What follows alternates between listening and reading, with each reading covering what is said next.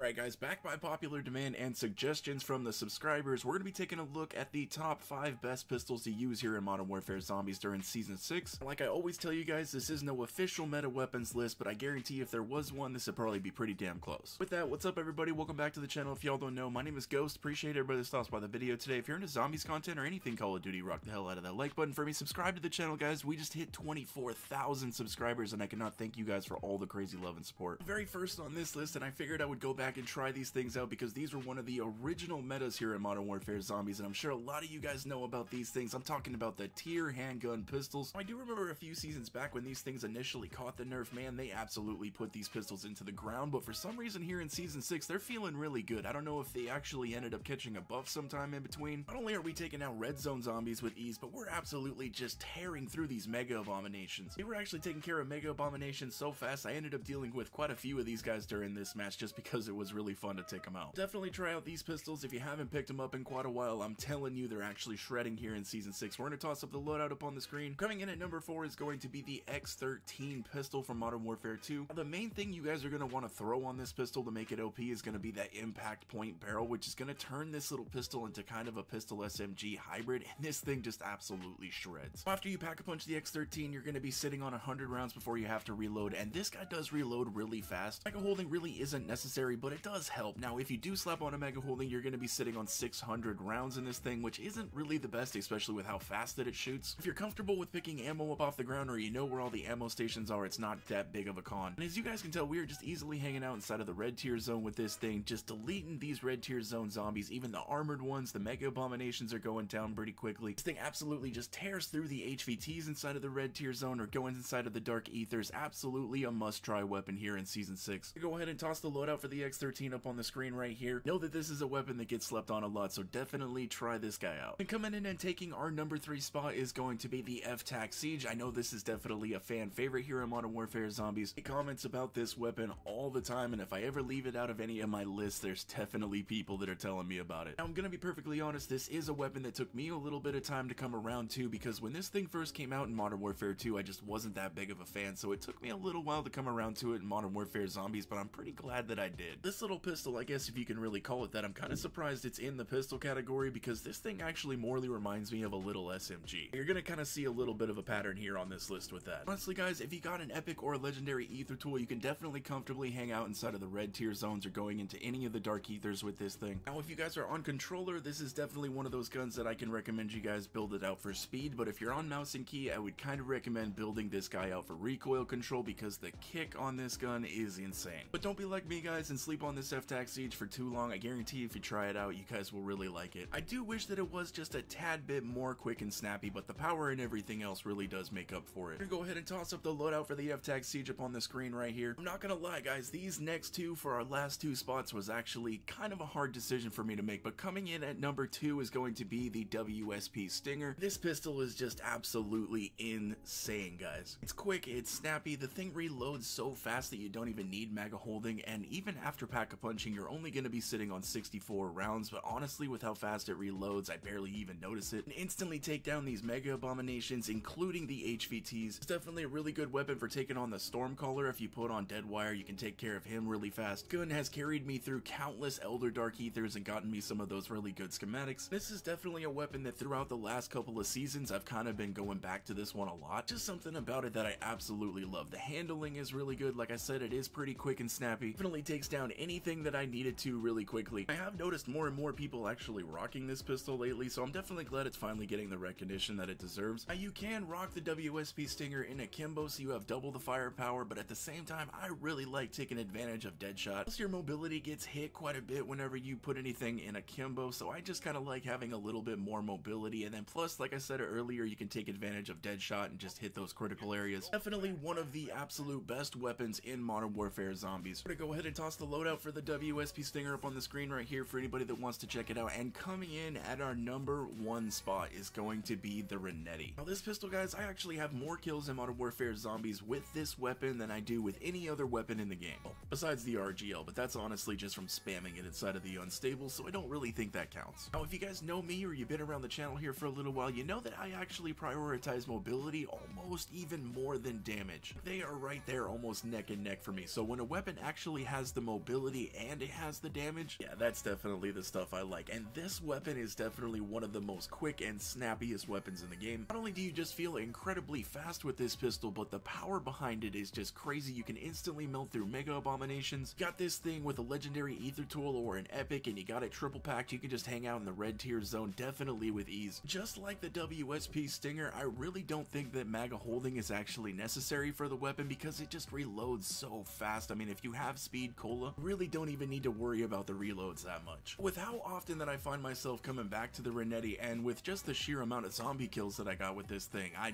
had to put it at number 1, guys. Let me know down in the comment section what you guys are thinking about this list. Is there any pistols that you guys think that I missed or that maybe should have been on this list? Or if you have any suggestions for loadouts, I'd love to know that as well. We've already done the top 7 best weapons to use here in Modern Warfare Zombies, and then we've done the top 5 best SMGs to use. Now we've done the top 5 best pistols. Let me know if we should possibly do shotguns or ARs next. As always, I greatly do appreciate all the love and support, guys. Please drop a like on the video if you guys enjoyed it. Subscribe to the channel if anybody is new. I hope you guys have a wonderful rest of your day, and I will catch you in the next one.